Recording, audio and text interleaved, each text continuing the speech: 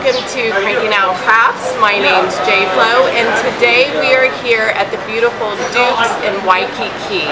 Today one of the crafts that I'll be showing you is watercolor postcards.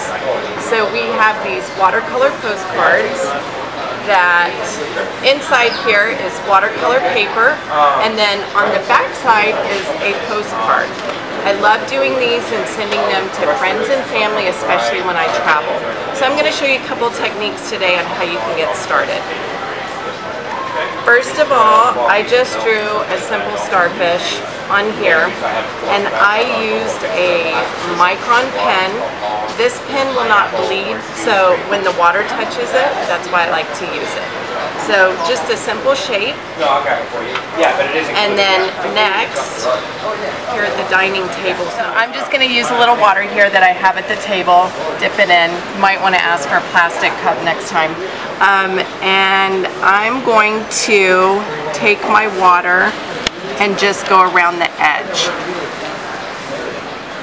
This is just going to be a wet on wet technique. It might be kind of hard for you to see the water right now, but I'm really saturating the card. And then we'll take some color and drop it in. And you can see the beautiful soft lines this is giving. Okay, and we'll go around to the next side. It's okay if you get in the starfish a little bit. And then this side.